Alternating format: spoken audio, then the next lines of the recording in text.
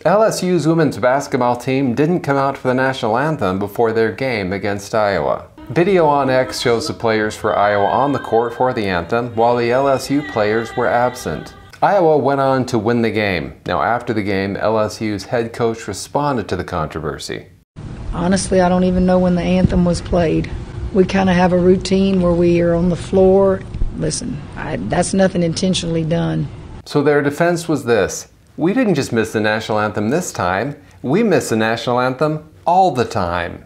That's like telling your wife, I know I forgot your birthday this year, but you've got to understand, I forget it every year.